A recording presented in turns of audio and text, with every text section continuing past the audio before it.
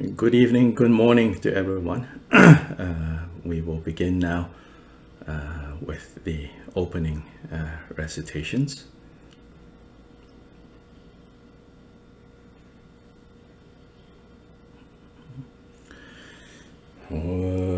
Dala dangwa jebe dra nobar jebe ge tarba dan tam je gembe bardu jobra jeba tam je ge su jebe manang kadang nyambe senchen tam je dewa dan den dungya dan dre nirdu lana me pa yang dabra zobe chanchu rinpo je Dobra Nala Thawa Jebe Dra Nobar Jebe Ge Tarba Dan Tam Je Gembe Bardu Jobra Jeba Tam Je Ge Su Jebe Ma Nang Kadang Nyampe Zenchen Tam Je Dewa Dan Den Dungya Dan Dre Nerdu Lana Me Pa Yang Tabar Zobe Chanju Rinpo Je Dobra Nala Thawa Jebe Dra Nobar jebe ge tarba dan tam je gembe bardu jobra jeba tam je ge se jebe ma nang kadang nyampe senchen tam je dewa dan den dungya dan de nerdu lana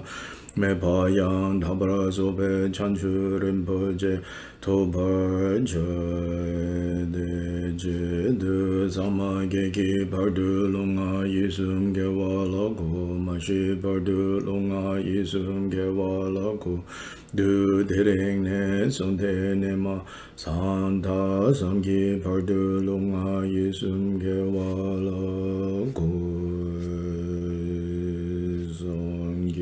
Jodan Soki Chonam La Chanchu Bardu Dani Gyabzu Je Dagi Jinsu Gibe Sonanki Dola Pencher Sanje Drupra Sho Sanje Jodan Soki Chonam La Chanchu Bardu Dani Gyabzu Je Dagi Jinsu Gibe Sonanki Dola Pencher Sanje Drupra Sho Sanje Jodan Soki Chonam La Chanchu Bardu Dhani Gyabzu Je Dagi Jinsu Gibe Sonangi Drola Pencher Sanje Drupra Shu Manang Kadang Nyampe Senchen Tamche Dewa Dang Dewe Gindan Dambra Girji Dungyao Dang Dungyao Gi Gyudang Drawa Girji Dunga mepe dewa dhame dhawa girji nering chadang nidang drawe tangyang la nebra girji manang kadang nyampe senchen tamche dewa dang dewe gindan dembra girji dungyao dang dungyao gi gyudang drawa girji Dungyao mepe dewa dhame drawa girji nering chadang nidang drawe tangyang la nebra girji manang kadang nyampe senchen tamche dewa dang dewe gindan dembra girji dungyao dang dungyao gi gyudang drawa girji Dungyao mepe dewa dhame drawa girji nering chadang nidang drawe tangyang la nebra girji. Now the seven branch worship we will do in English, Spanish, Chinese simultaneously.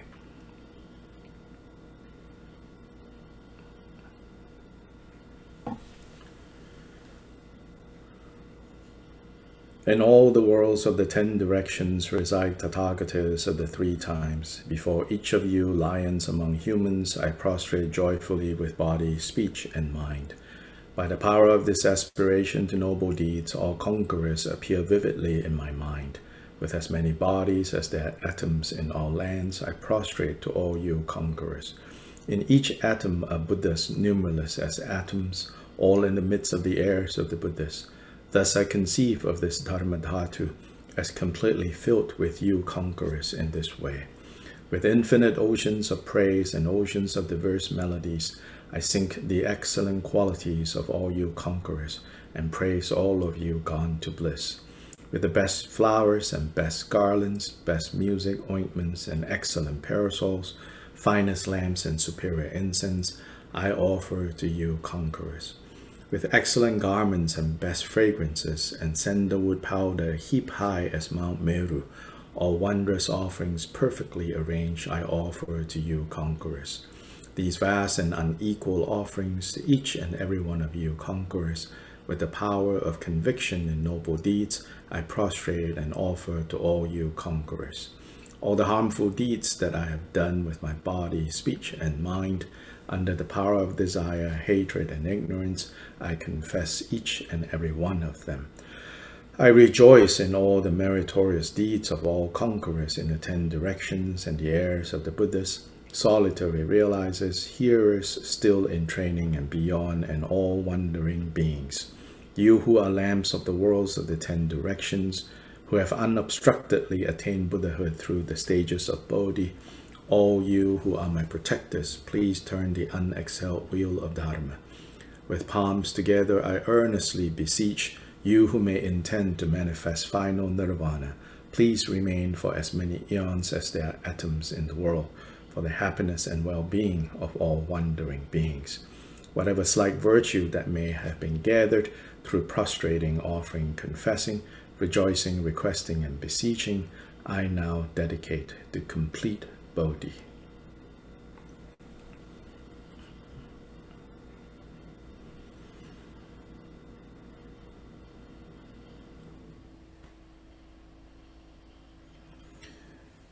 And now the brief mandala offering and request for the teachings. This ground sprinkled with scented waters and strewn with flowers, adorned with the supreme mountain and 4 continents, I visualize as a Buddha land and offer it. May all migrators experience such a pure land. To the gurus who possess the 3 kayas, I offer the outer, inner, secret, and suchness offerings. With my body, wealth, and all phenomenal existence, please grant the unsurpassed supreme attainment. Whatever slight virtue I may have gathered through prostrations, offerings, confessing, rejoicing, requesting, and beseeching, I now dedicate it all to complete awakening. Om Guru Devata Kini Ratna Mandala Pratija Soha. Please turn the wheel of Dharma of the greater, lesser, and common vehicles in accordance with the dispositions and mental capacities of sentient beings.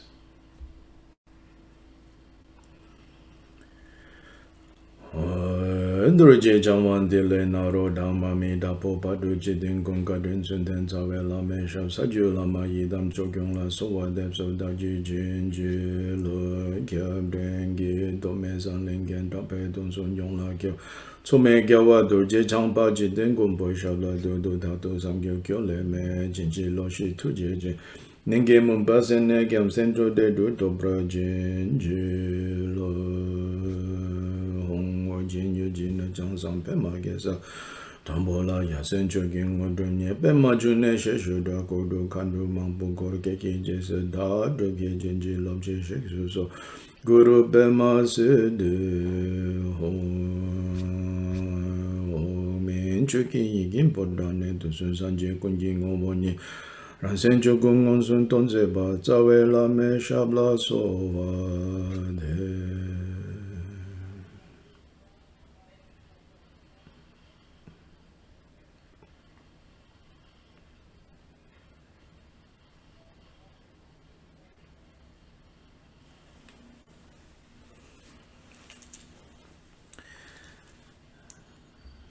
So again, good evening, good morning to everyone that is with us today.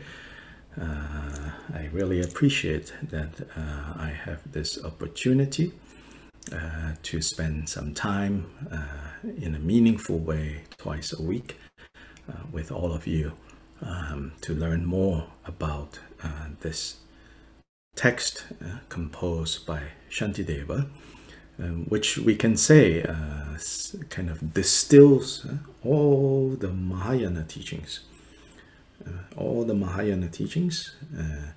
into this one, not too short, not too long, volume that brings together all the trainings that Bodhisattvas have to go through in order to actualize the final result of complete Buddhahood.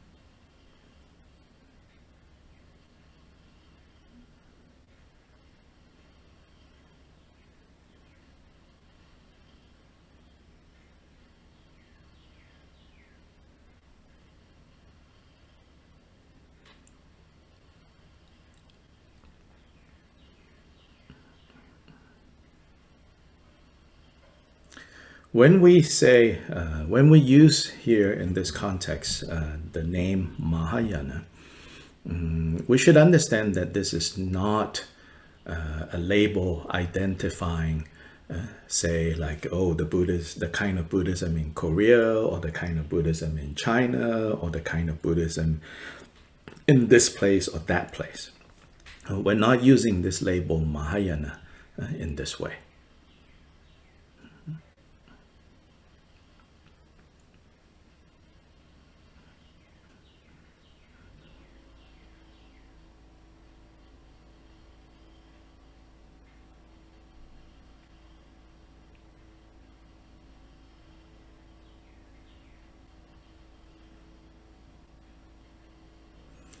Here, Mahayana, which literally means the great vehicle, is referring to practicing the Dharma, practicing the Buddha Dharma, with this great motivation of achieving Buddhahood for the sake of all mother sentient beings.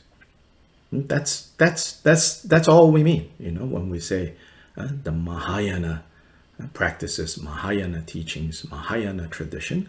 We're talking about any and all of those teachings and practices that emphasizes that the only meaningful goal that we should aim for is this goal of achieving Buddha, achieving the awakened state, the fully awakened state, for the sake and the benefit of all beings.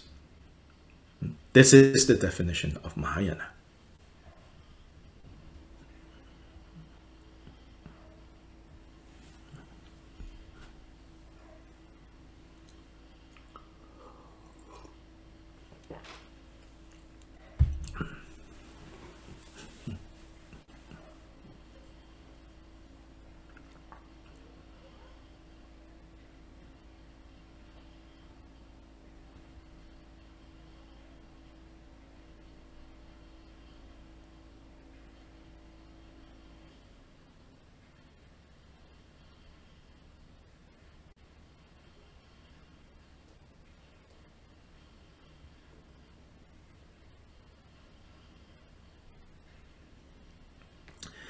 Then whenever we hear terms like Maha, when somebody says great, this is the greater, then immediately, right, a thought arises. Then what is the lesser? If this is the greater, what is the lesser? Right? So likewise, then there's the term called Hinayana, lesser vehicle.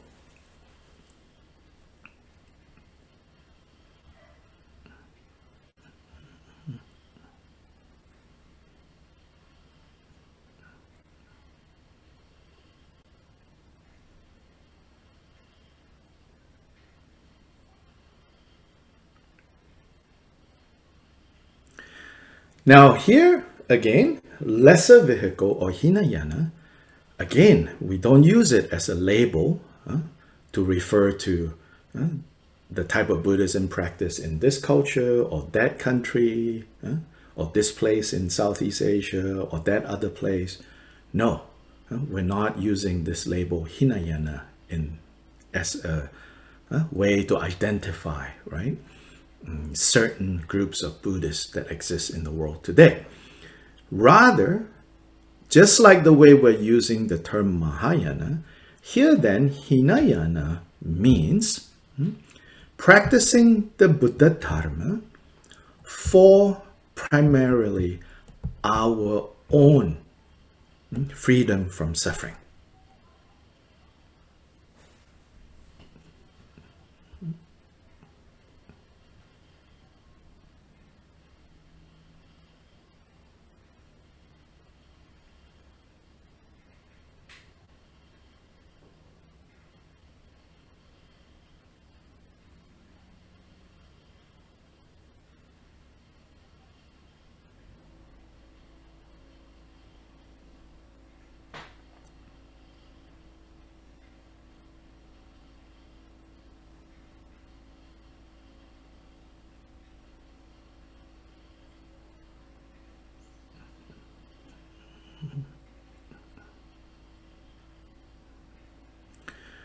So especially here, for example, especially on this topic, Gyoba Jigten Sumgan, founder of Drigong Kagyu, he says, he points out, he says, you cannot say that Hinayana practitioners don't have love and compassion.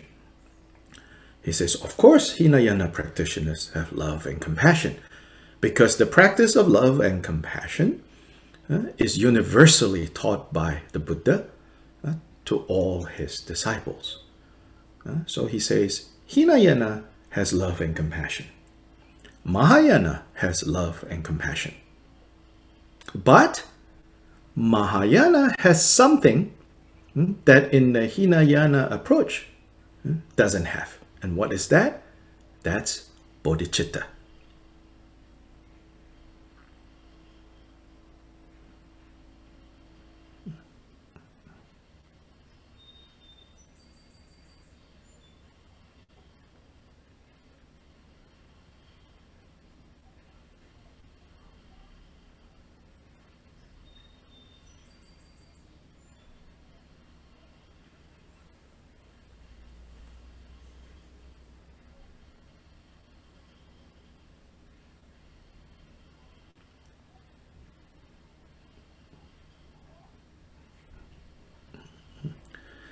And then here, what is bodhicitta?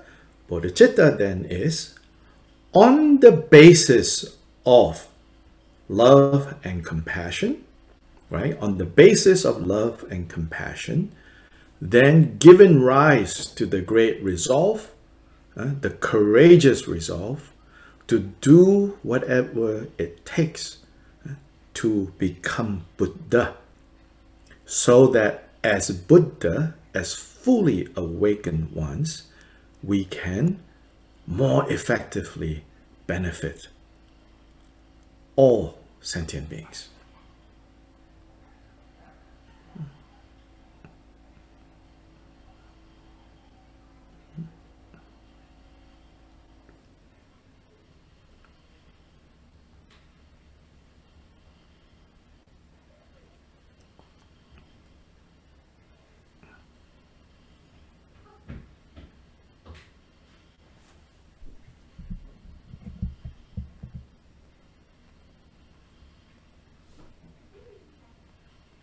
So this great resolve, this courageous resolve that we call bodhicitta, this is what makes, whether we are practicing Hinayana or we're practicing Mahayana, is determined by this absence or presence of this great motivation.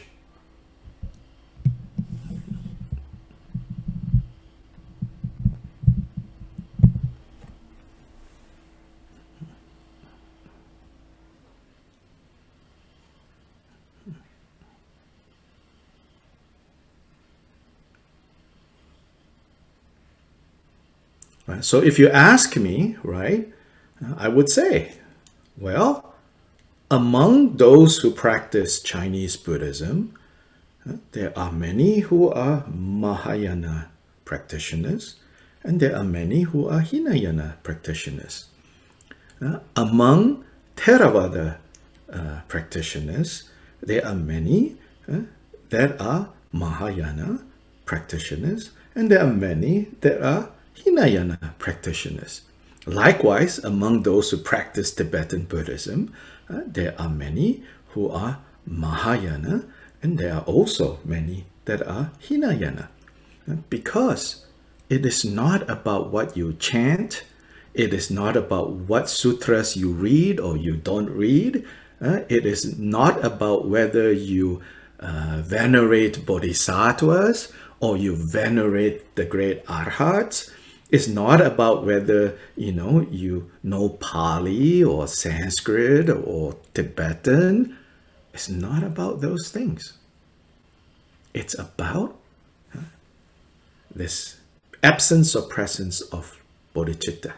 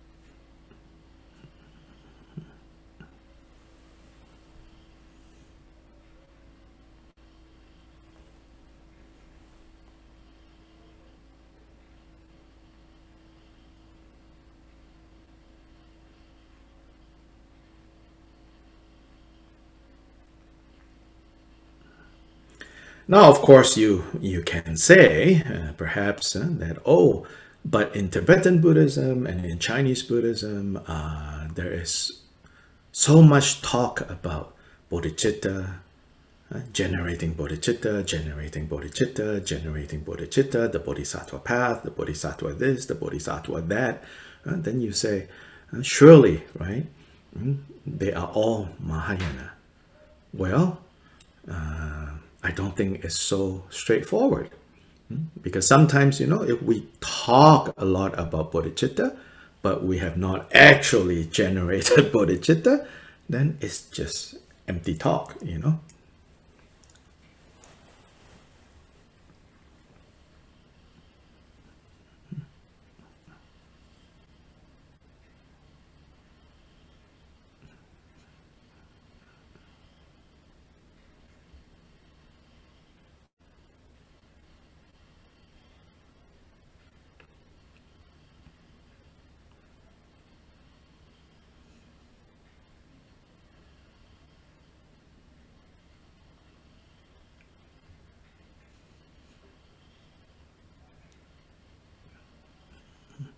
And frankly, again, this is just my own maybe deluded perception.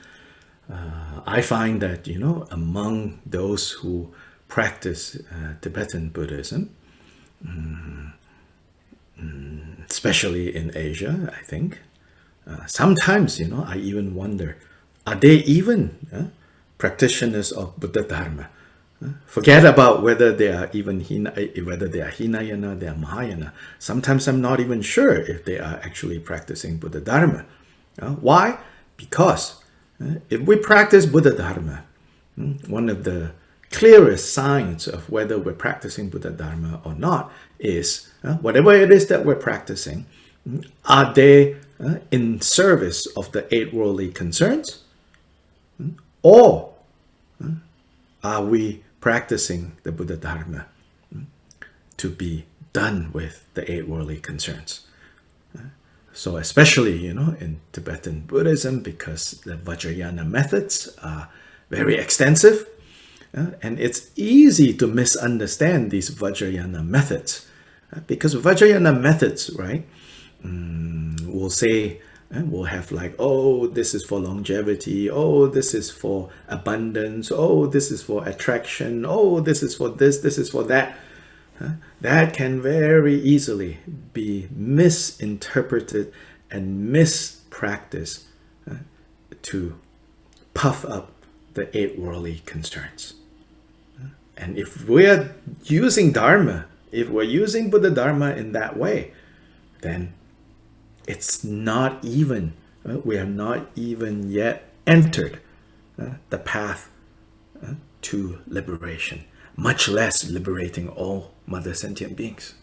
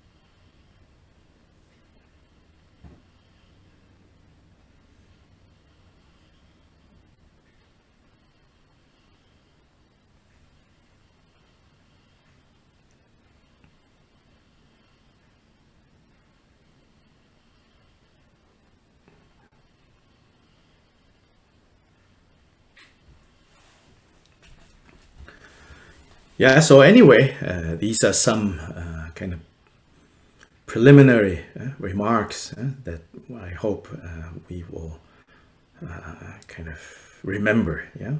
So when we say, the Bodhicharyavatara, is the main subject in Bodhicharyavatara, is the subject of the quintessence of Mahayana practice, Mahayana path. What we're talking about is this great motivation that we call bodhicitta.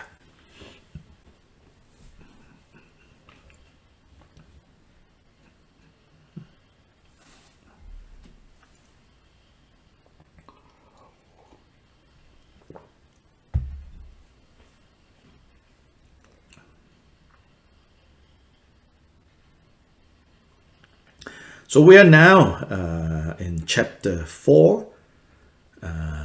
In chapter 3, we have taken the Bodhisattva vow. We have generated bodhicitta, aspiration bodhicitta. And so then now, how do we carry out the engagement bodhicitta vow? We have generated both. In chapter 3, we have generated both the action bodhicitta vow, and we have generated the action bodhicitta vow. So now, starting in chapter 4, Shantideva starts talking about how do we now put into work these two aspects of bodhicitta. So first thing is, in chapter 4, the title is carefulness. How to take care not to compromise the vow that we have just taken.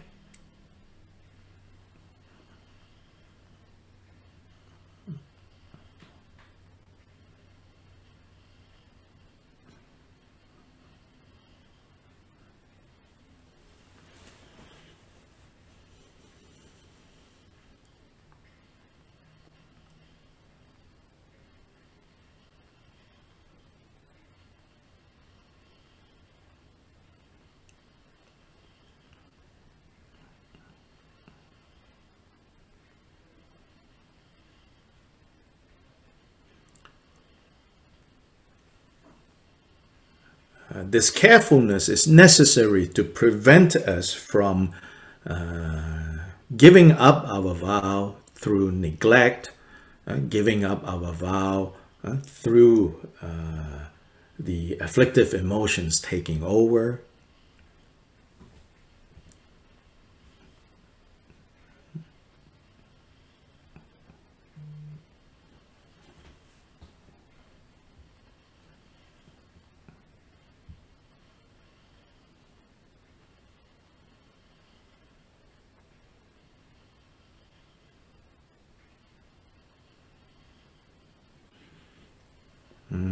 So we have looked at verses 1 to 12, and we ended at around 12.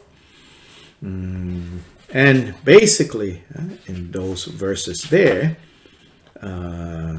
Shantideva is kind of pointing out, and say that, we have taken such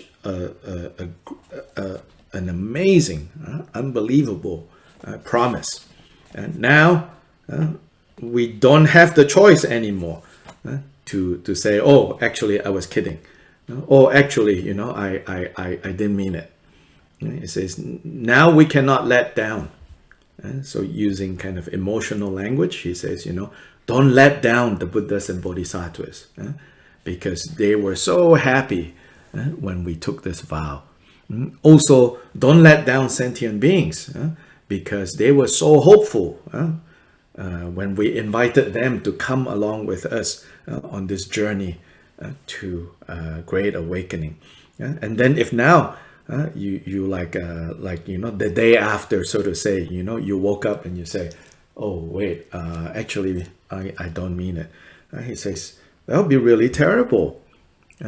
So he even uses very strong language and says, breaking a promise like that. If you break the promise to one person, if you break your promise to make one person happy, and that has negative consequences. Can you imagine breaking your commitment to bring all beings to happiness? He says that kind of breaking of promise, can only lead to terrible futures in the hell realms. So very strong words even.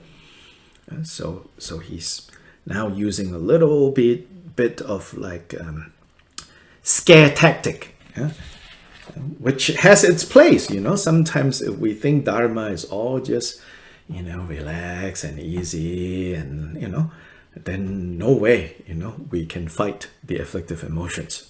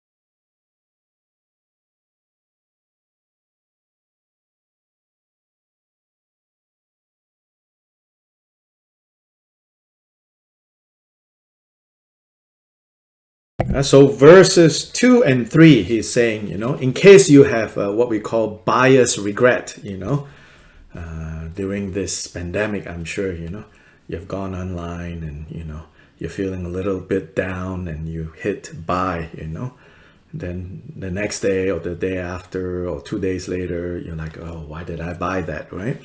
Bias regret. So in case you have bias regret with reference to generating bodhicitta, verse 2 and 3, he's saying, don't, because the Buddhas and Bodhisattvas have already analyzed this product, so to say, and this is the best thing that you can do. So stay the course. Don't waver from that. That's 2 and 3. 4, 5, and 6 is basically saying what I mentioned earlier. Now that we have made this promise, that has made the Buddhas and Bodhisattvas so happy, and also made all sentient beings so hopeful that we are going to accomplish to accomplish this goal for the benefit of all. If we now say, oh, sorry, I was just joking, I wasn't thinking straight, then it says, that can lead only to the lower realms. So that's 4, 5, and 6.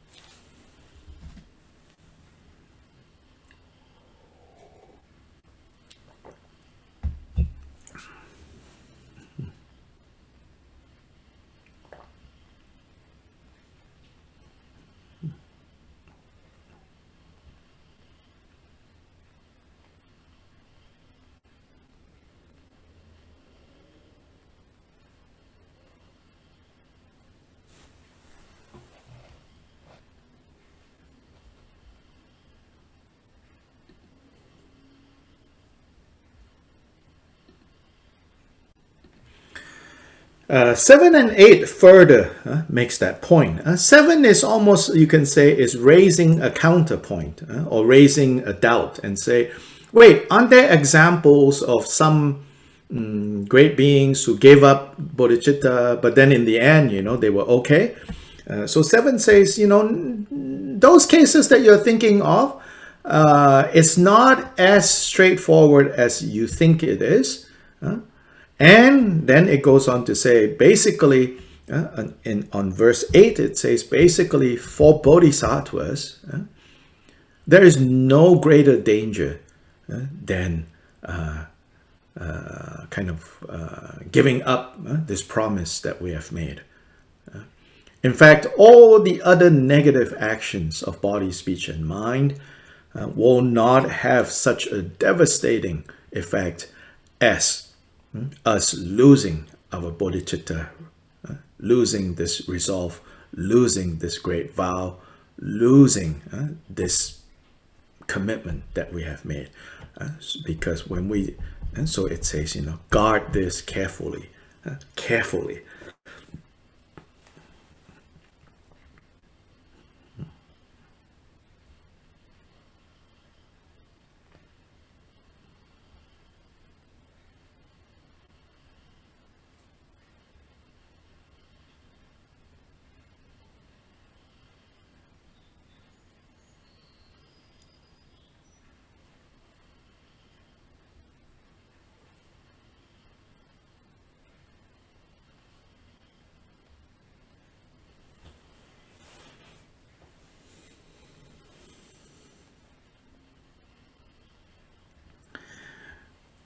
Nine and 10 warns us to be careful with our own conduct so that our conduct will not cause others to give up their bodhisattva vow.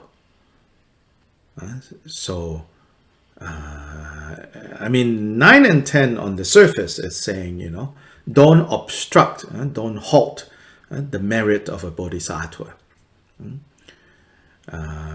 Because doing that is you're basically not just ruining that one person, but all the beings that that person was making a commitment to free from suffering. If you do anything that causes this one person to fall away from their promise, their vow, then the consequences are very serious. So here I will say, well, what is the easiest way we could do that?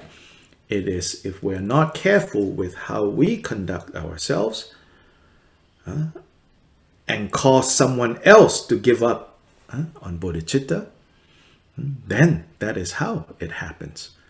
So especially those of us, you know, who say, you know, I take the bodhisattva vow, I generate the bodhicitta.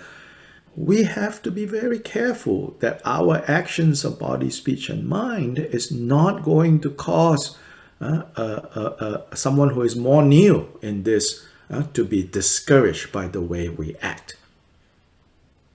So the way we act is really important, even though ultimately it's the intention behind our actions that determine the result of our actions, the quality of our actions. But nonetheless, how we act is what other people can immediately see. So if our actions is causing other people to lose faith in the practice of the Bodhisattva way, then we have done something very negative.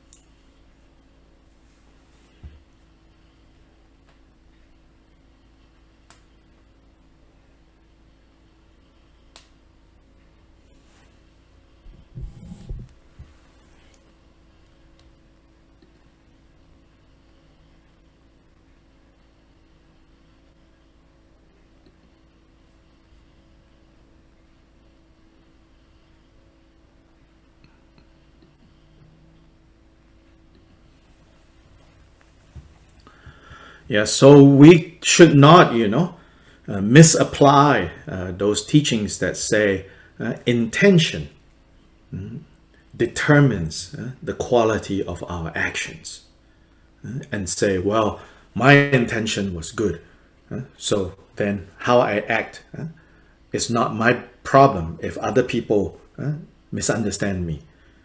No, you cannot do that. And the Buddha, that's why the Buddha gave prescriptions and proscriptions, gave advice on how we should act and how we should not act, how to maintain right speech, how to even walk, how to sit. Of course, some of these rules are particular to the time of the Buddha, but from those rules we can understand what's the principle behind those things. Like, for example, in some of the rules it says, so for monks and nuns, when you eat, you should not talk. Because culturally, that at that time, it says, if you're eating and talking and it's very uninspiring, right? Because lay people at that time cannot accept that. That after they offered food to the monks and nuns, instead of like mindfully eating the food, they're busy, talking away, right? But like His Holiness the Drigum Kyabgon, he mentioned one time, he said he told some of his monks, he says, but now that if you're going to the West, when you eat, he says, if you're with a group of people, he says, of course, still we remember the monastic rule that says you should not talk when you're eating. And he says, but then you cannot rigidly follow that because in the West, people will think you are rude or greedy to eat, no time to pay attention to people around you. So he said, then you also need to adapt. So that's like the principle behind the rule, which we can still take to heart. And basically the principle behind these rules is, do not do things to cause other people to kind of have doubts or to give up on practicing Dharma. So this responsibility is very important, especially for those who kind of present themselves as teachers of Buddha Dharma, but even as just practitioners of Buddha Dharma, we should appreciate this point. Don't act recklessly. Especially those who are involved in Tibetan Buddhism, some of us love so much crazy wisdom, and Dalai Lama says, most of the time it's just crazy and no wisdom. Most of the time it's just crazy, as in your afflictive emotions are in charge, but because you have heard some superficial Dharma, you now say, oh, this is crazy wisdom. It says mostly it's just crazy. Because authentic crazy wisdom, when these great beings act, even if they act in ways that seems in other ways kind of outrageous, but for it to be upaya, meaning skillful means, then it has to achieve the intended result. For crazy wisdom or upaya to really be upaya, skillful means, it has to achieve the intended result. If you act and then what happens is people go, oh my gosh, this is terrible, I'm not going to practice this tradition anymore, and they run away. That is not skillful means. that is destroying Buddha Dharma.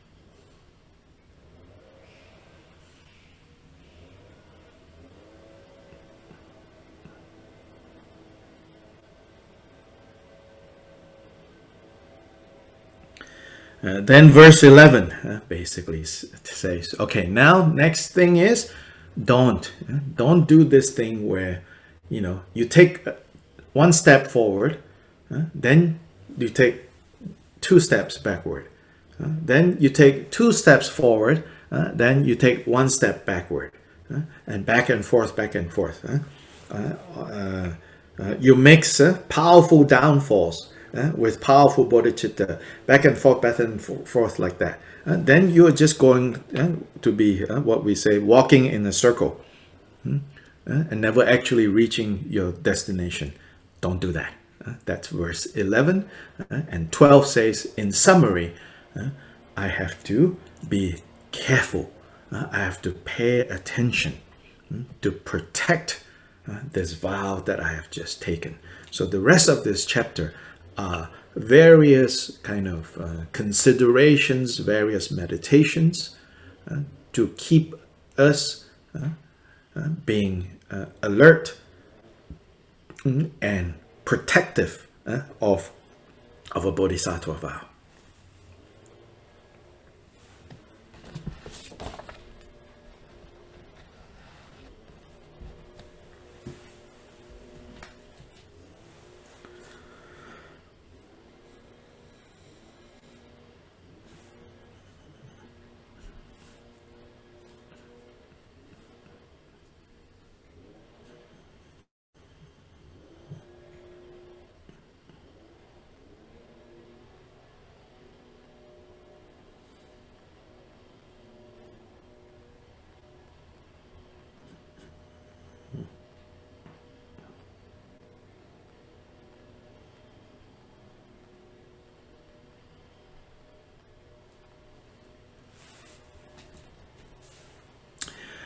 So 13, verse 13 and 14, let's read that together.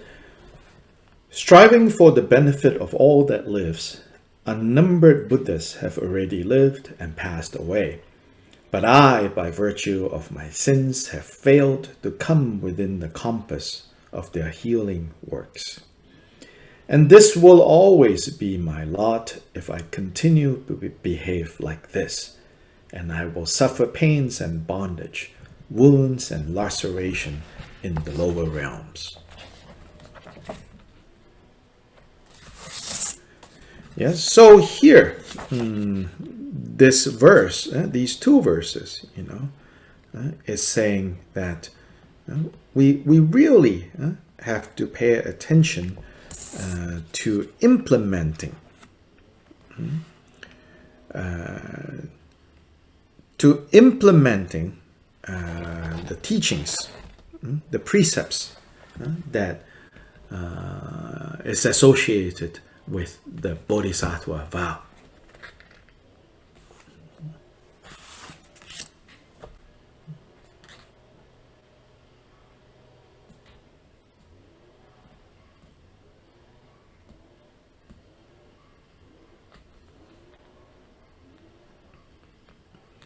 And he's also saying, like so many Buddhas have come and gone, even though it is very hard. In another context, it is very hard to encounter Buddhas when they appear and to have access to their teachings. But nonetheless, with so many Buddhas that have come and gone, surely we have met the Buddhas, some of them. Or at the very least, we have received teachings, but how come we are still here? Here in a confused way. That's because each of those past encounters, we have not put in enough effort to actualize those teachings. So now he says, now, don't waste time anymore.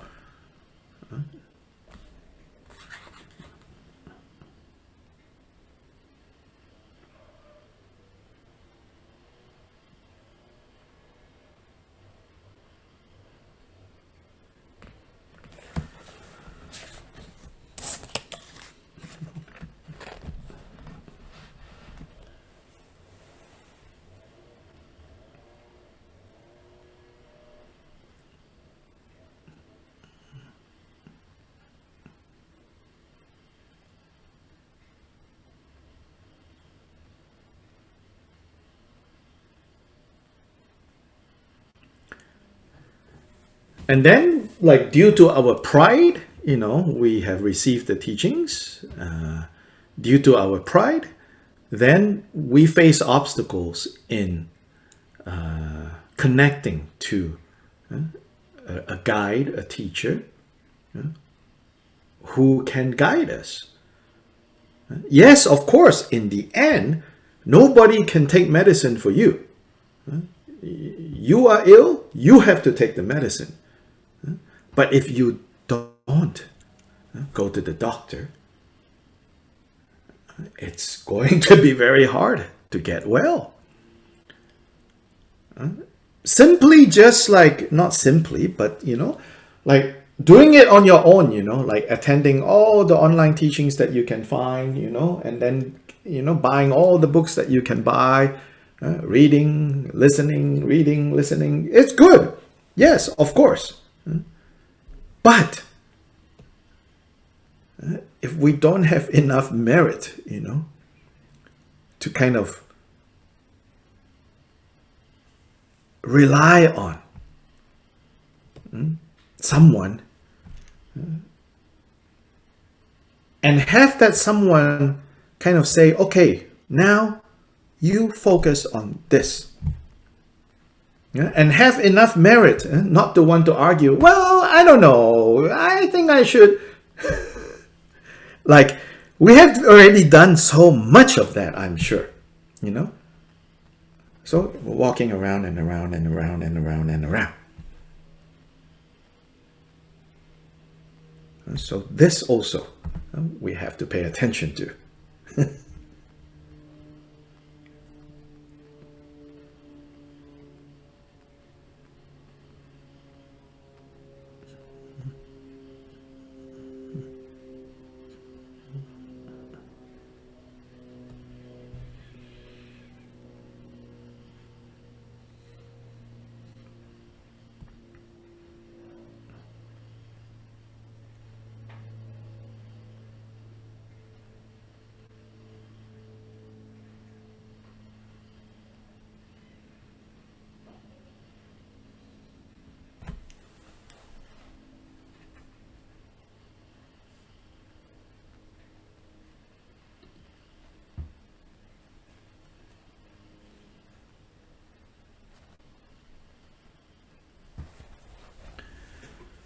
So that's why verse 13 it says, but I, by virtue of my sins have failed, by virtue of my negative karma, have failed to come within the compass of their healing works.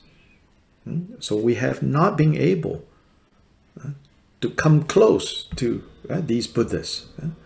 So it's not just limited to the Buddhas. Now that Buddhas have passed, but there are nonetheless other guides that again due to our own negative karma that then manifest as pride, reluctance, doubt, or fear. Sometimes it's fear of the unknown, fear of commitment. We keep circling. So then we cannot be healed.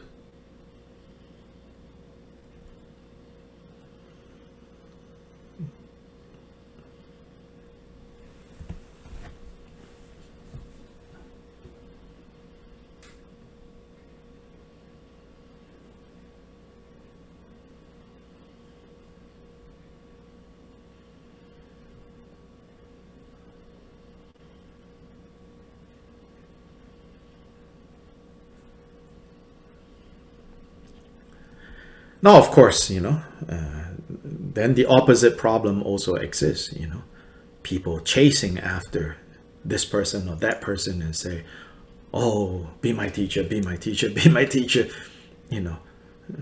That's also not properly relying on a guide. That is just chasing after fame. Usually we only chase, people with fancy names, fancy titles,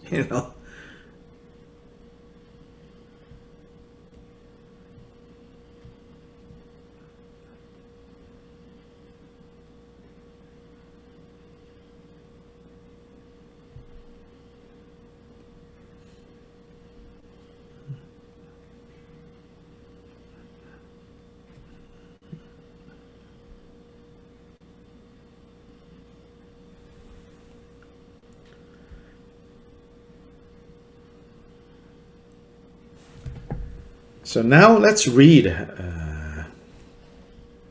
We'll take a quick break here. After that, we come back, we'll look at 15 to 20. Let's take a short break right now. 5-10 minutes.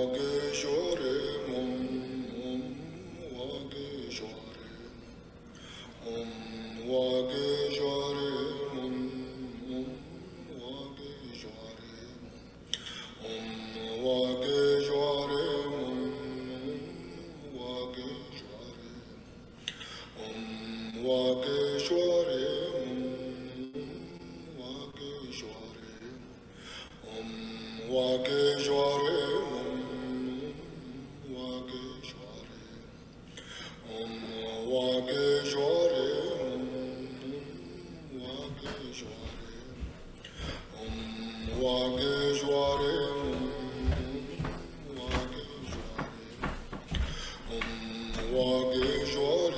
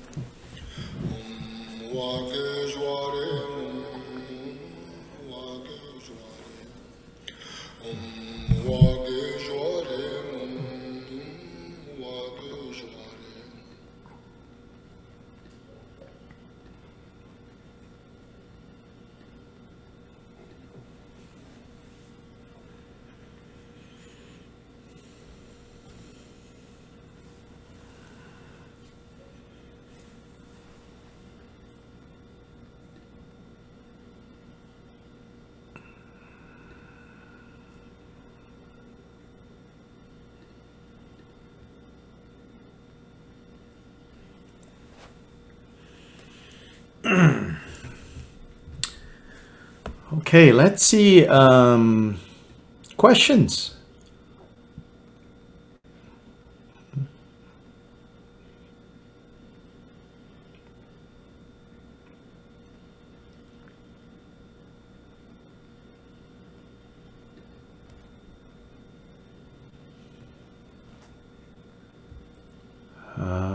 Let's see. Antonio, go ahead. Well, I wrote a question in the chat, but I can.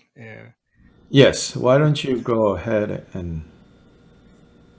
Yeah, well, I was wondering, like, bodhicitta is very such great intention, and it is precious, and it is a way to guide us in the way in a greater manner. Well, like you can expand your intention, and you know, so take it, the bodhicitta vows are important in that sense because it brought our spiritual growth. But well, and also we have Hinayana vows that protect us from negative, doing the negative actions that will lead us to suffering and to generate merit also in some way. So breaking both sets of vows are well, don't have positive results. They have negative results. But it seems that forgetting bodhicitta could be easier than breaking some Hinayana vows. So for us that maybe our commitment is weak, how can we purify breaking bodhicittas or bodhisattva vows? Technical answer, 35 Buddha's confession.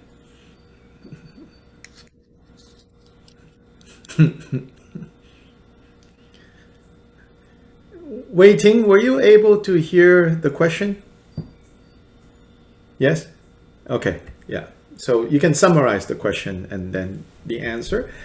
So the technical answer is for purifying lapses and breaking of bodhicitta, commitment,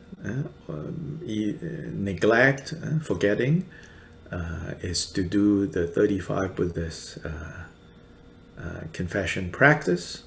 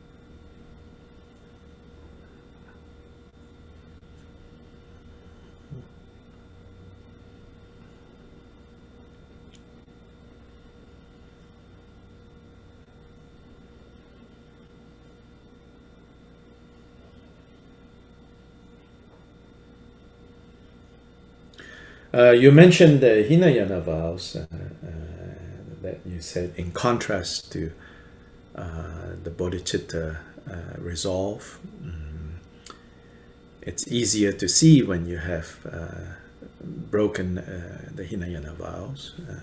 So by that, I assume you're talking about things such as the 10 non-virtues to avoid. Which, by the way, as a footnote, Kyoba Rinpoche says, that's not just Hinayana. The avoidance of the 10 non-virtues on all 3 levels, under individual liberation, under Bodhisattva commitment, under Tantric Samaya, it's all about avoiding, leaving behind the 10 non-virtues. Yeah, so if you know how to practice this, when you keep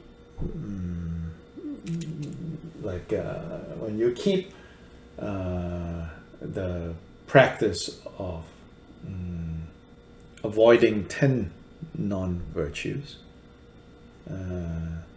so that's good, because that's like a clear reference point. 10 non-virtues are like this, like this, like this. So when you have these 10 non-virtues that are kind of explicitly there in terms of whether you will break or not, you can see clearly, then it's very easy to make that into a Mahayana level of practicing, because you avoid the non-virtue of killing. Why? For the benefit of beings. You avoid the non-virtue of using harmful words, divisive words, and the non-virtues of speech. Then you do it because of wanting to benefit beings. So if you practice the 10 non-virtues based on not the limited motivation of I don't want to get in trouble, but rather for the benefit of beings, then there is no need anymore to think in terms of like, oh, this is this over here and this is this over here.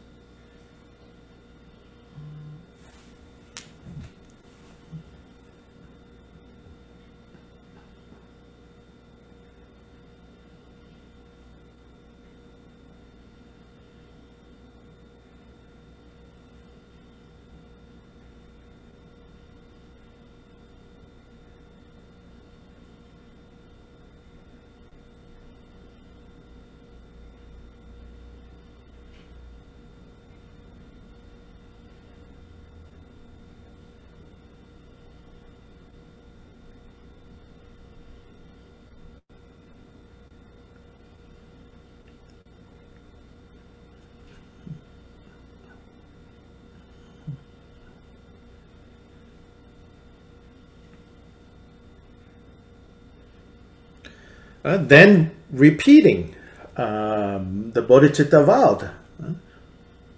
As Kyoba Rinpoche, those of you who practice in Drigong tradition, the opening prayers, all mother sentient beings, especially those enemies who hate me, obstructors who harm me. Yeah, so that's the aspiration bodhicitta. Then the action bodhicitta. Throughout the day, it says 6 times in your waking hours. You should, check in with that. Called checking in, right? So you find ways to work that into your daily life. But in another discussion, Kyoba Rinpoche says, also know that once you have generated this vow through a ceremony, in other words, in a formal way, you have generated this vow, then this vow is like a $100 note that you have in your wallet, that you may or may not at all times think, I have $100, I have $100, I have $100, I have $100, you know, but it's there. So in a way, having the bodhicitta doesn't mean, you know, like at all times walking around, you're like, bodhicitta, bodhicitta, bodhicitta, bodhicitta. But what it does mean is that the example given is like, you have to kind of blend your identity and bodhicitta in such a way so that, for example, even when you're asleep and when you hear somebody say, Antonio, Antonio, right? Immediately, even if you're asleep, half asleep, or in a dream, you know they're talking about you, right? So it's not like you walk around, even in your waking hours, forget about your sleep hours, that you go, I'm Antonio, I'm Antonio, I'm Antonio, I'm Antonio. That's not, you know, that's not how you're required to hold the bodhicitta vow. Oh, I have bodhicitta vow, I have bodhicitta vow, I have bodhicitta vow, I have bodhicitta vow, you know. So you don't have to actively, but you have to have an awareness enough that when you need, you go, oh yes, I have $100 in my wallet.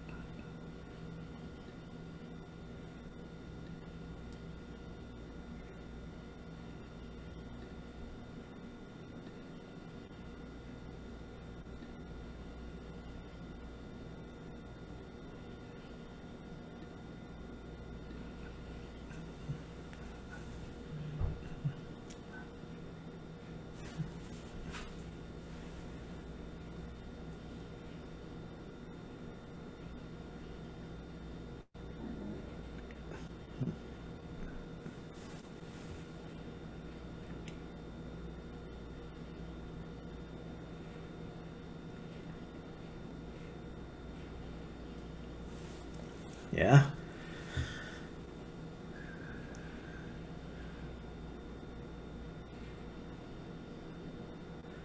So now, verse 15 to 20 from chapter 4. Let's read that together in the different languages, in the different interpretation rooms. The appearance of the Buddhas in the world, true faith, and the attainment of a human form, an aptitude for good, all these are rare. When will they come to me again? Today, indeed, I am hale and well. I have enough to eat, and I am not in danger. But this life is fleeting, unreliable. My body is like something briefly lent. And yet the way I act is such that I shall not regain a human life. And losing this, my precious human form, my evils will be many, virtues none. Here is now my chance for wholesome deeds, but if I fail to practice virtue, what will be my lot? What shall I do? Bewildered by the sorrows of the lower realms. Never there performing any virtue, only ever piling up my sins, and for 100 million ages I'll not even hear of happy destinies.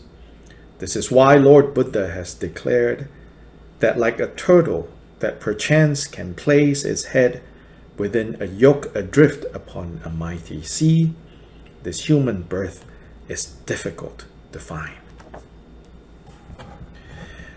So these verses here, it's helping us to kind of strengthen this quality of carefulness, meaning not becoming careless about our bodhicitta vow, right? Developing attention, developing carefulness, developing concern for our bodhicitta vow through reflecting on, through reminding ourselves of how basically we call this this precious human life that we have right now. So two things actually. First, a human life, a human existence. Then not just an ordinary human existence, but by certain standards said to be very precious and very special. So then we'll talk about what makes it precious and special.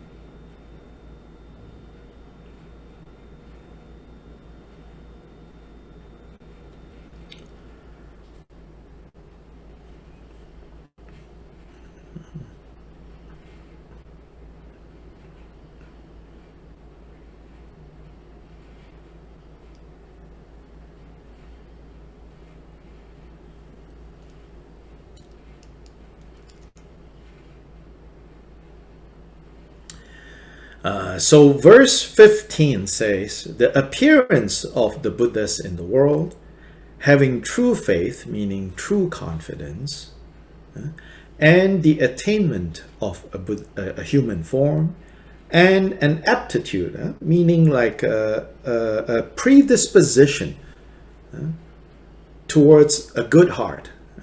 So these four, he specifically mentions here. He says, all these are very rare, but now we have these four things. In other words, if you're reading this text, if you're hearing these teachings, all these four things you already have. But he says, have you considered, how rare it is to have these four conditions converging together, and you have this? Will this happen again so easily? No. He says.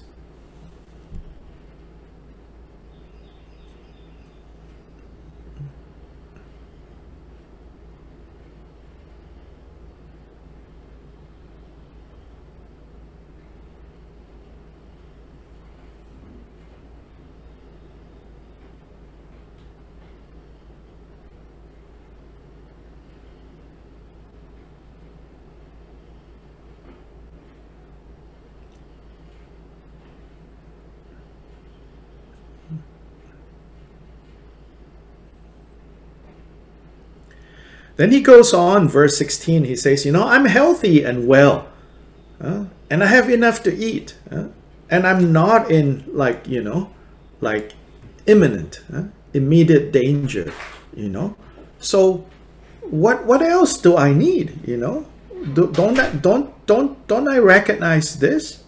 Don't you recognize this?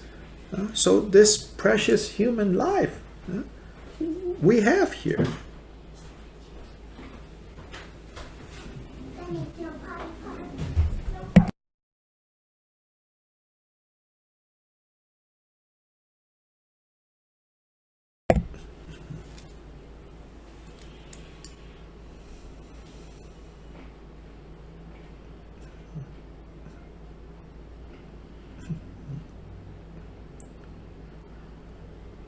Then in more detailed teachings, some of you know this, right? There is what's called having the 8 endowments, the 8 freedoms and the 10 endowments.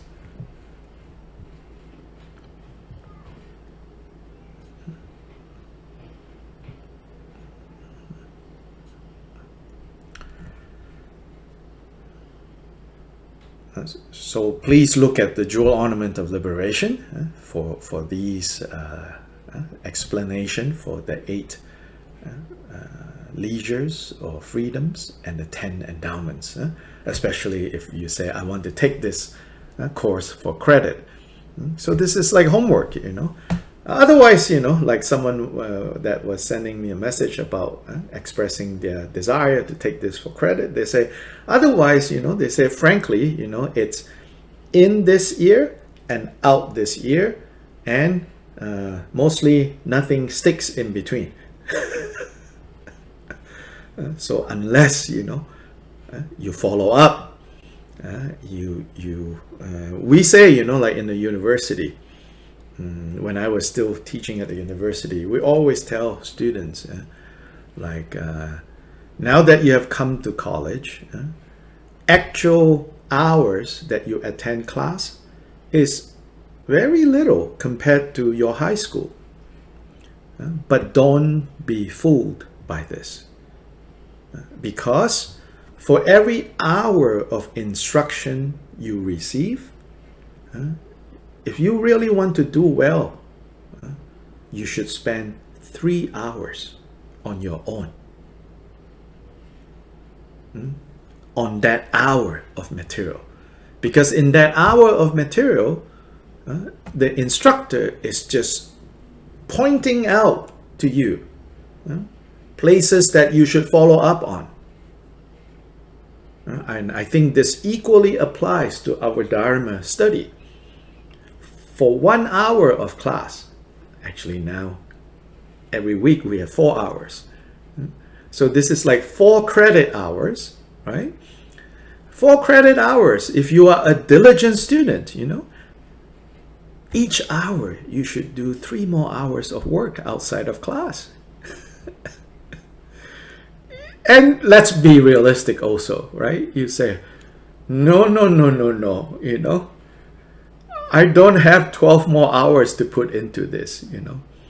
So if you don't have 3 hours to put into each hour of instruction, you should at least have 30 minutes for each hour that you are going to put work into.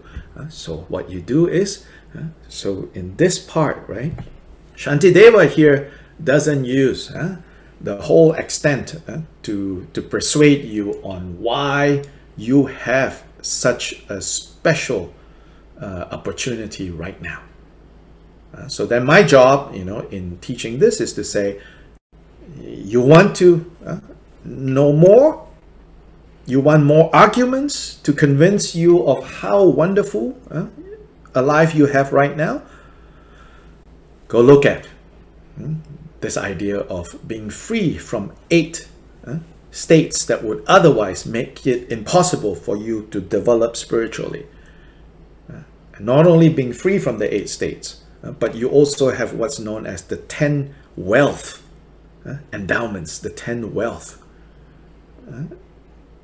And so with these 2 things, oh, this is amazing.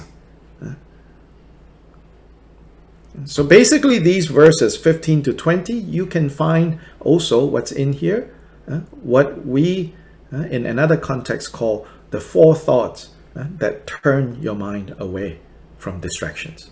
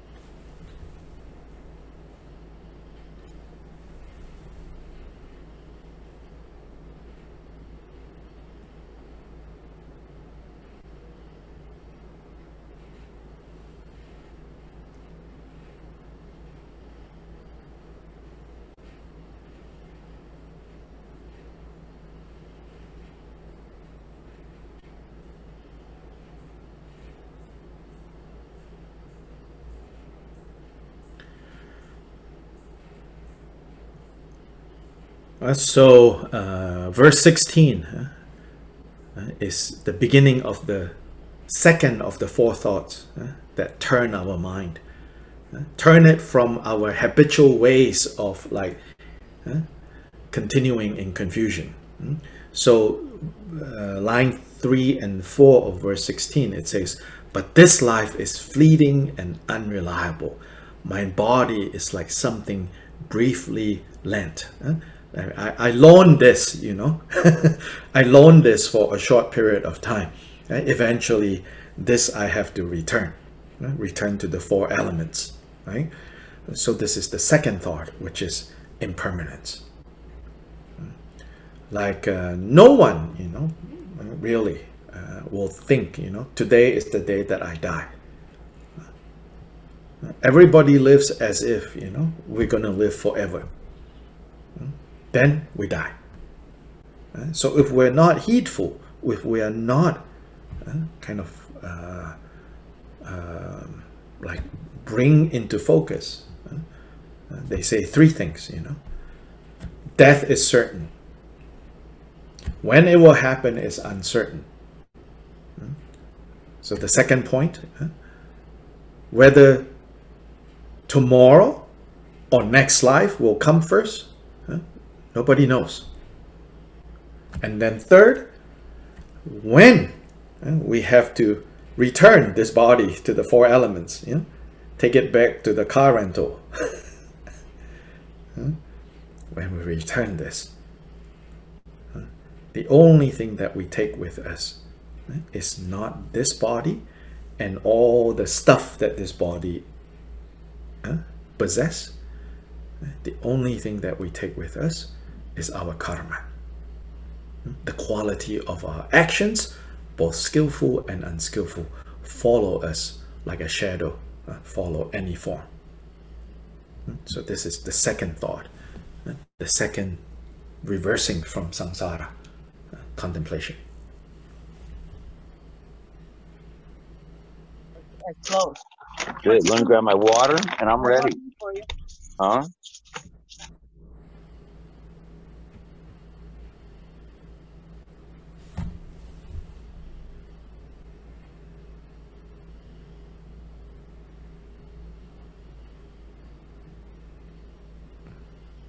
Wei Ting, did you ask a question?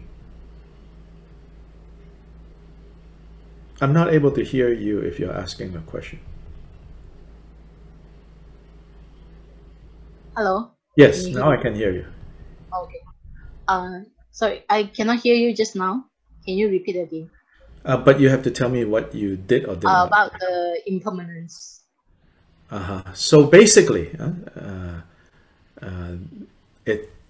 line 3 and 4 is talking about the second thought that turns the mind, which is, then in terms of that, it says, we should at least once a day, at least when we wake up, remember death is certain. When it will happen is uncertain. When it happens, none of this and what this owns can be taken with us. The only thing that goes with us is the quality of our actions, our karma, both skillful and unskillful. The seeds and the results, those things will follow us, which then will lead us to, in this text, to the third thought that turns the mind, which is karma. That's coming up.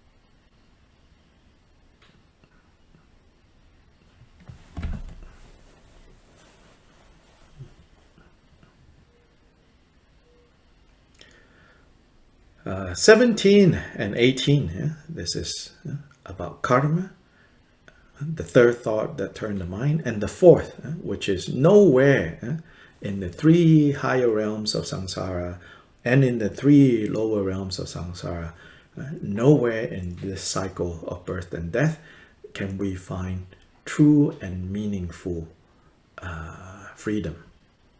So anyway, 17, right? It says, and yet, the way I've been acting, for sure, I'm not going to have this human rebirth again. Instead, I will lose, all the advantages that I've gained. And instead, all the negativity will increase. So now, when I have a chance to really kind of do something about the opportunity that I have now, if I don't take this opportunity and practice virtue, then where will I go but the lower realms?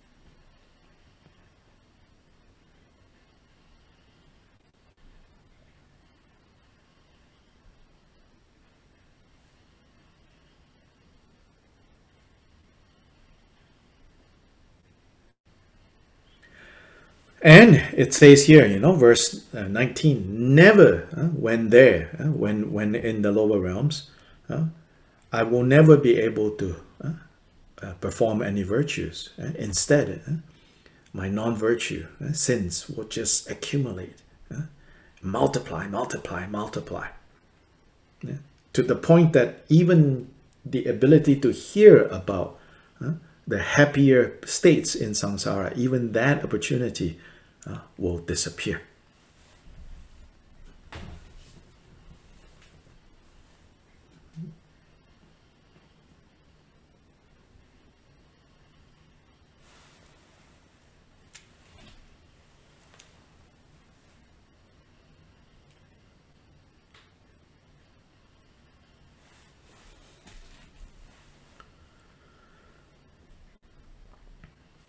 Now here, we don't even need to like think about, or we can just think about like right now. So you don't need to think about, lower realms as something that happens, after this life is over. But even like now, it's saying, now when your mind is well, your body is relatively well, no major upset going on, don't take this for granted.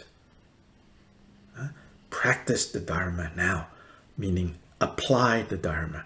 Again, the word practice, practice, practice. Sometimes it's hard to know what we're talking about. Cultivate. Grow, encourage, cultivate skillful states of mind. Skillful actions of body, speech, and mind. Because it's about creating a habit pattern. Is to habitualize. So we habitualize these skillful states. So while we are of sound body and mind, meaning body and mind is reasonably well, now we should apply the Dharma. Now we should practice the Dharma. Because when we do this, if we don't do this while we are relatively fine, once things go wrong, which is like being thrown into the lower realms, it's going to be very hard. So frankly, sometimes when people get in touch with me and say, oh, I'm going through this problem, this suffering, that, what can I do? The truth is, I don't know what to say. I'm just not, powerful enough, I suppose, to feel like I have anything that I can say that can immediately help. Because in a way, it's already very hard now. When suffering has turned up, and in that moment, you then try to do something, it's going to be really hard. So it's like saying, when things are going well, if you don't save up, right? Like make hay, the expression, when the weather is good, you make hay.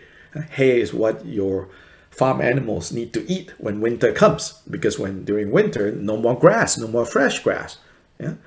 But if you're fooled by, oh, the grass is so lush, so green, and you don't take into consideration winter is going to come, and you don't, put aside provisions for winter, then finish. In the same way, now, when things are relatively stable and good, take this opportunity. Don't waste this opportunity. Cultivate our minds.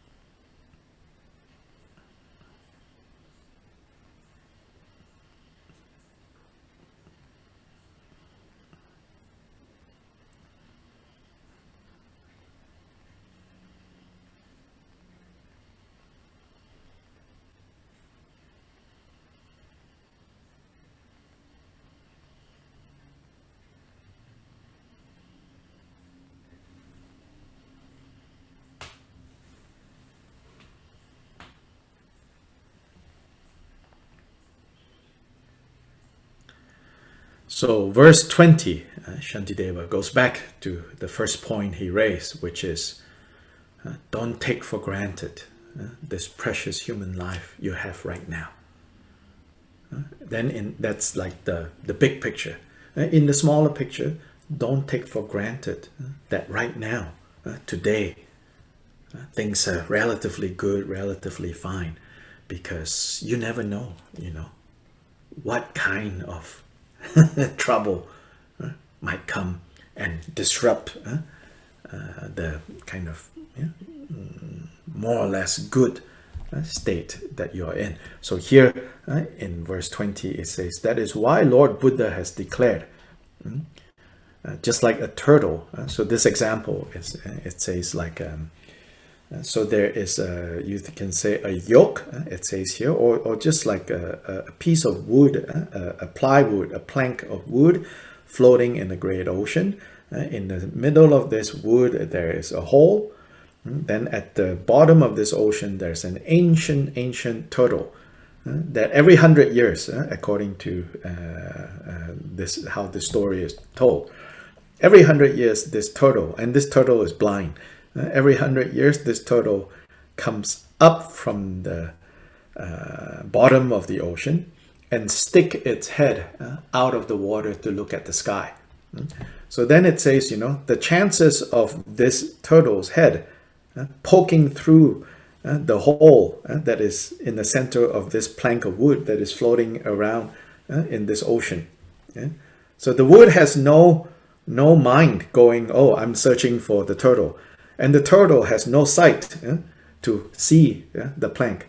So the chances of this head poking through the hole, it says, that is how hard it is to get the precious human life that we have right now.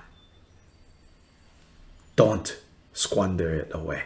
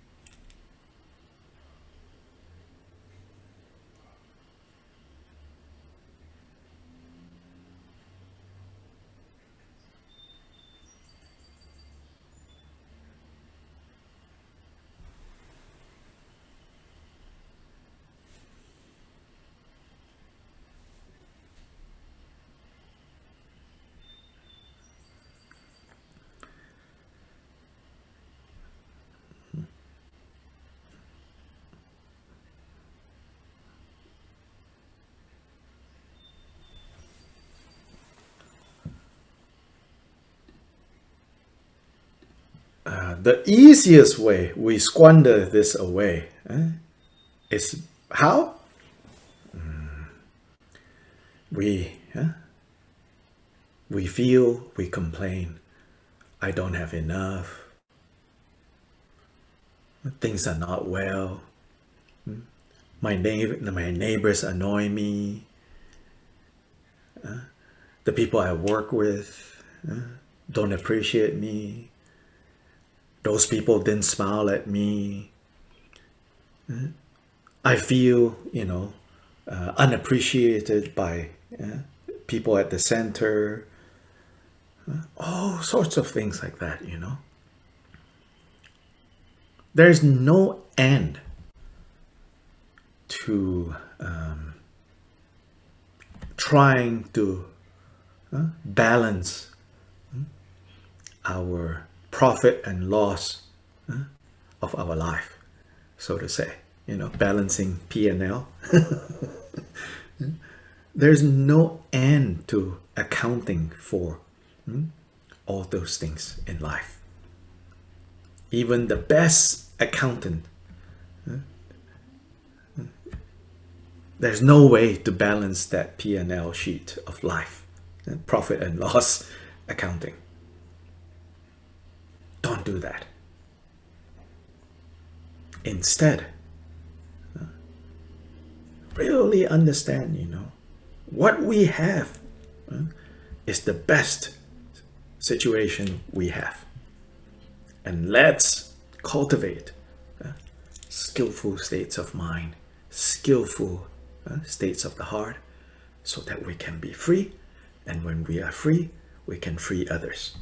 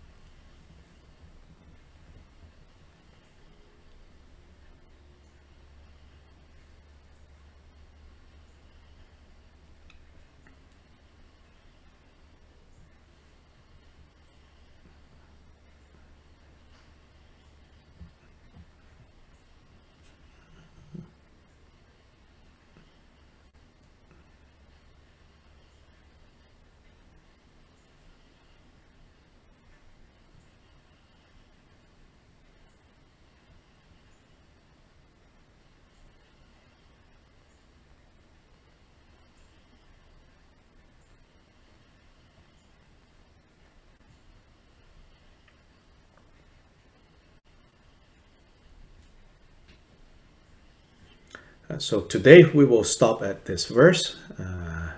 Let's see if there is any questions, comments. Lawrence, Larry, go ahead. Thank you, Dr. Lai. Mm-hmm.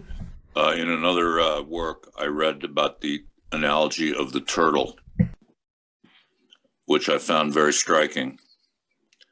And I did a very rough calculation of the odds of the turtle sticking its head through the ring. It's very simple. I just found the square footage of the oceans in the world. Okay. And I assumed that the yolk was a square foot. Okay. Okay. So I actually came up with a number, what the probability was. Good. Of the turtle poking its head through the ring. Larry is definitely spending the 3 hours beyond the lecture hour. Okay, so then that part is simple. But then I started to think about what are the chances of us being born in this world and having the freedoms and the endowments that are enumerated in texts. Yes. And I will tell you, although I don't want to go into the details of how I arrived at some rough probabilities of these things, but much to my surprise, the odds of having such a life are way worse, way worse than the chances of the turtle poking its head through the ring. Okay. Yes. Just to give you an example, I said, well, you know, when my mother and father got together and created me, I've read that when the male ejaculates sperm, there are 500 million individual sperm cells. So right off the bat, even just looking at when your parents created you, the odds of you being here are 1 in 500 million. Okay. And then what are the chances of my mother meeting my father? Oh, yes. So my father's family is from Russia. My mother's family is from Japan. World War II happened. My father was in Japan. I mean, the chances of us being here are so low. Yeah. And so miraculous. Of course, yeah, I couldn't do a precise calculation, but I will just say it's orders of magnitude less likely that we would be here than it is for the turtle to put its head through the rig.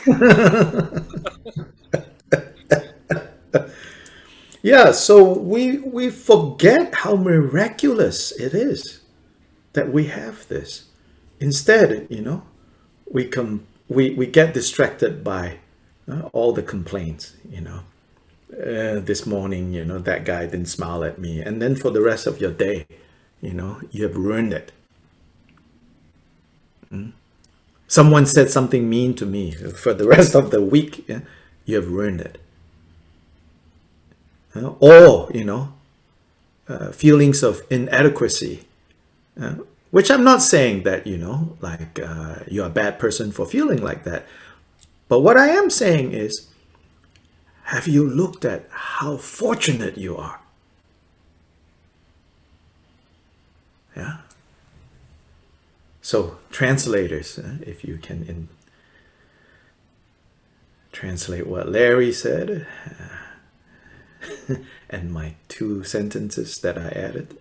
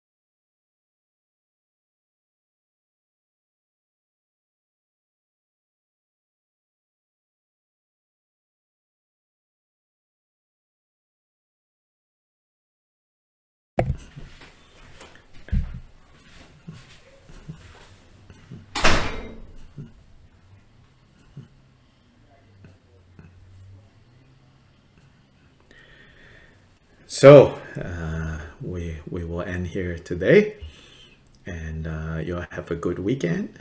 And those of you who are interested,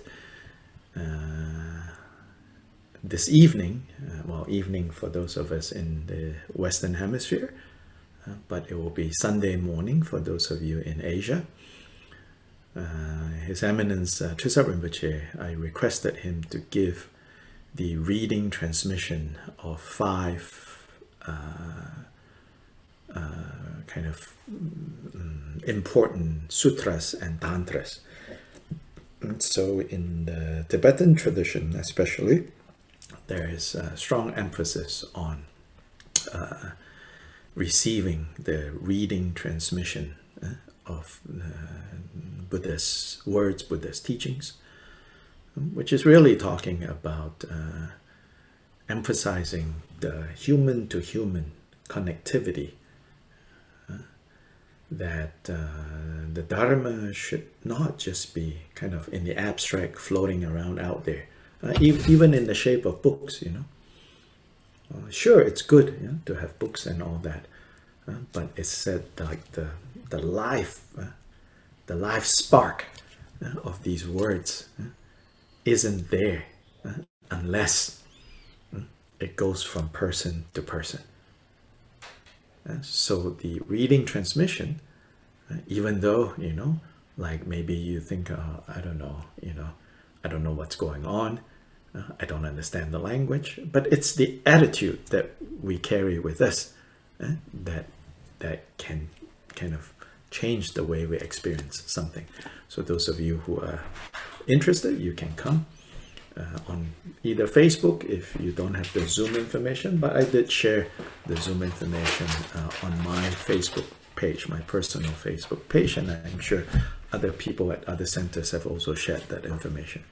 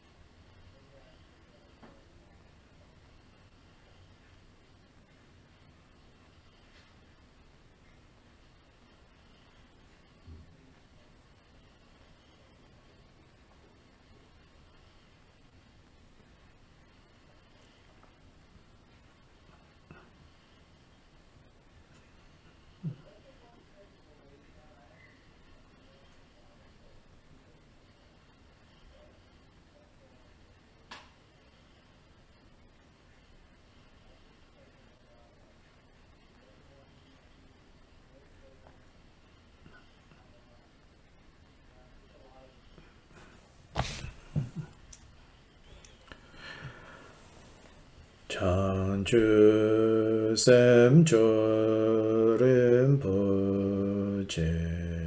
Ma Ge Ba Nam Ge Gyu Chi Ge Ba Nyam Ba Me Pa Yang Go Ne Gong Du Bel War Shou.